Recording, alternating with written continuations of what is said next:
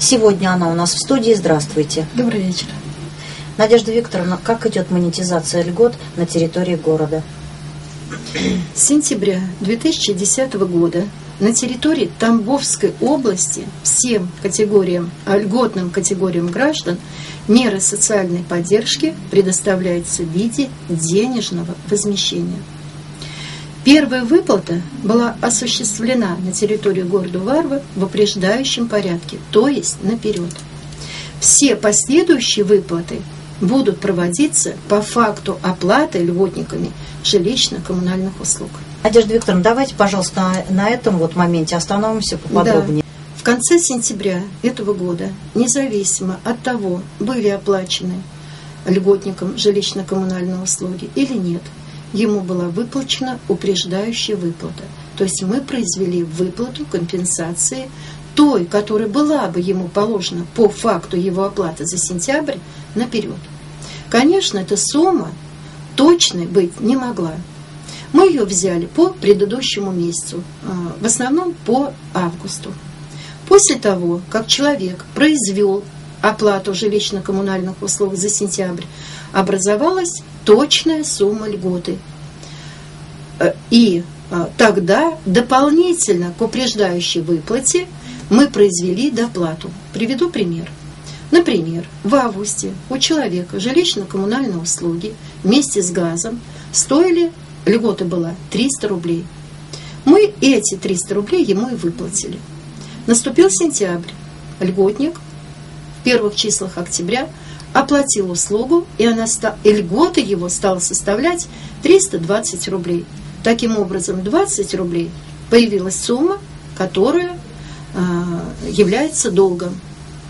Эти 20 рублей были выплачены льготнику отдельной ведомостью. Конечно, в этой отдельной ведомости суммы были маленькие, и очень у многих они вызвали недоумение. Выплачивали мы их где-то примерно с 8-10 ноября.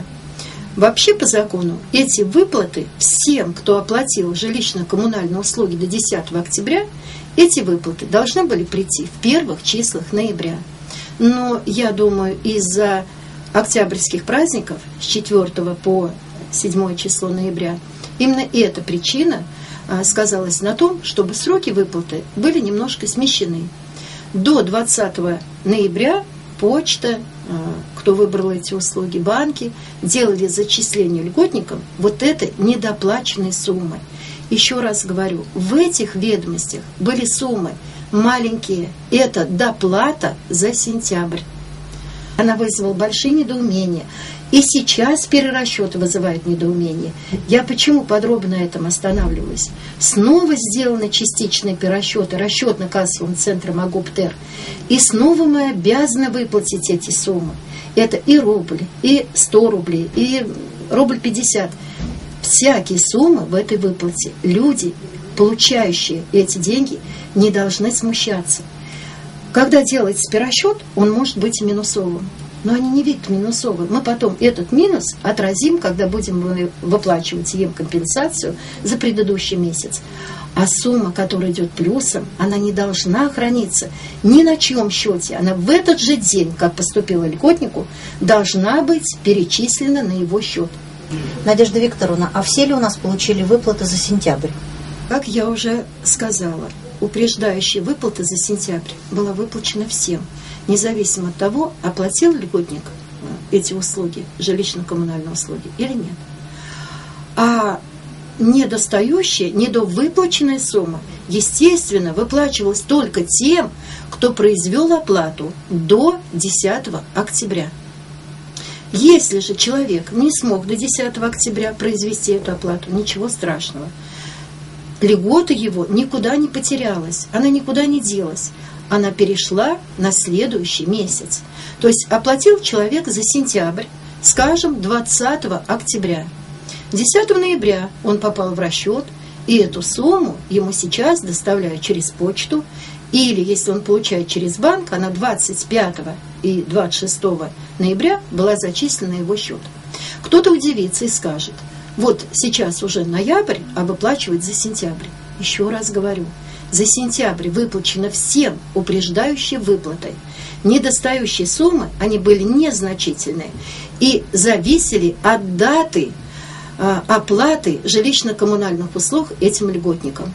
То есть, таким образом, кто оплатил услугу за сентябрь, я смело могу сказать, все выплаты получили. Например, кто-то сегодня оплатит услуги за август, сентябрь, октябрь и ноябрь.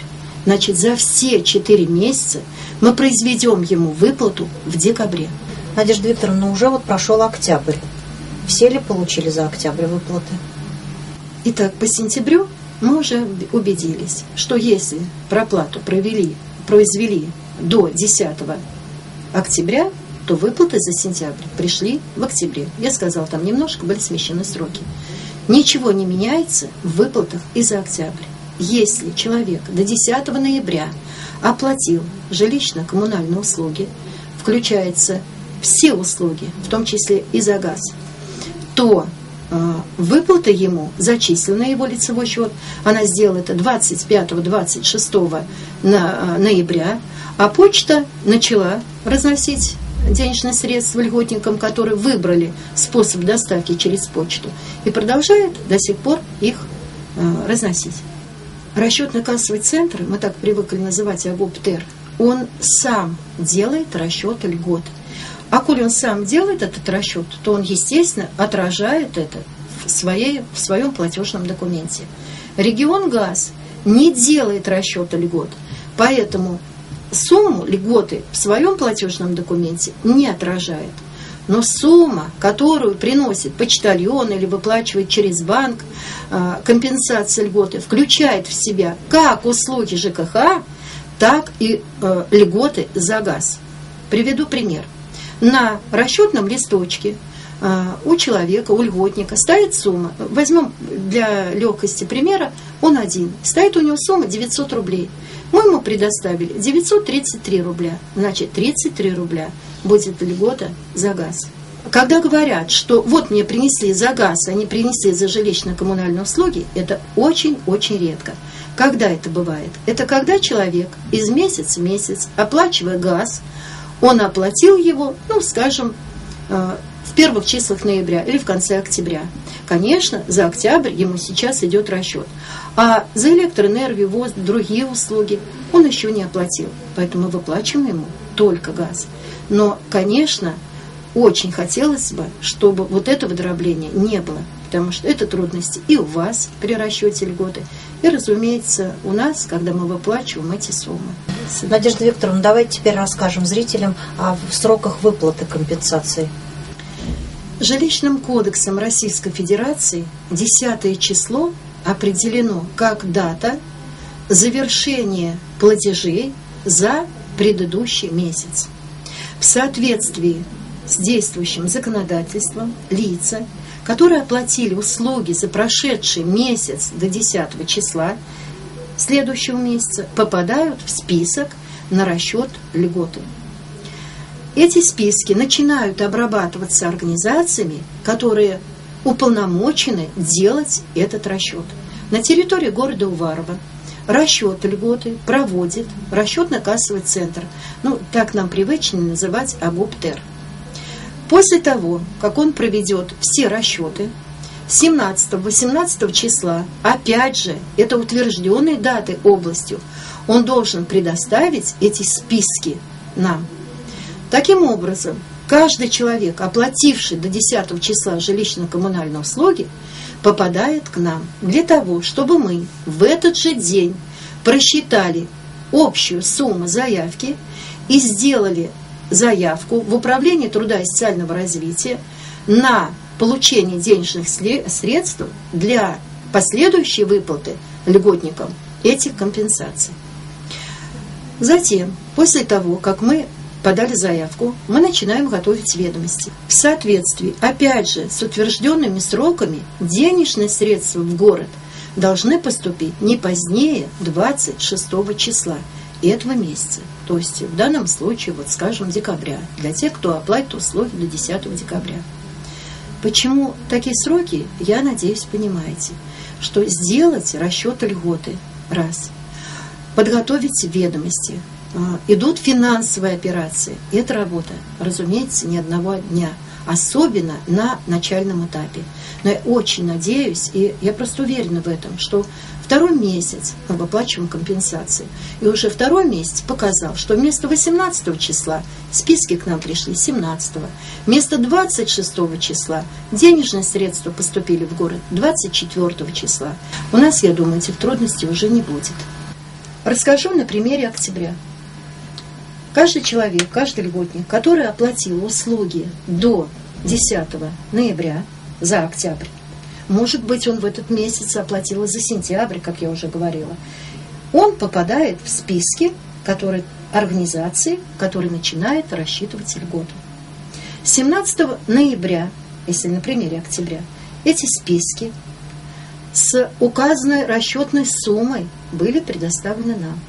17 и часть 18 числа мы просчитывали эти суммы и делали заявку в Управление труда и социального развития области. 24 числа деньги поступили в город. В этот же день они были перечислены в банк, и в этот же день они были перечислены на почту. В этот же день, 24 числа, уже были готовы ведомости, и они были сданы нами на центральное отделение нашей почты и предоставлены в Центральный банк. Банк 25 и 26 ноября уже провел зачисление. 29 числа, это был понедельник, отчитался о зачисленных суммах, все, задание выполнено, сроки соблюдены. Почта, как я и говорила, здесь присутствует все-таки человеческий фактор, и это нужно понимать. Это люди, которые разносят льготникам эти суммы. То есть, получив 24-м наши ведомости, обработав их, они начали носить деньги людям домой, тем, которые выбрали способ доставки через почту. Будут они эти выплаты осуществлять по договору, который, опять же, утвержден в области, до 7 декабря. Объем денежной компенсации равен объему тех льгот, которые были. Так ли это? Еще раз обращаю внимание льготников. Льгота выплачивается в соответствии с федеральным и областным законодательством, в соответствии с категорией льготника и обязательно в тех же объемах, в которых ранее была их натуральная льгота. Надежда Викторовна, и в заключение, что бы вы хотели посоветовать или пожелать нашим льготникам?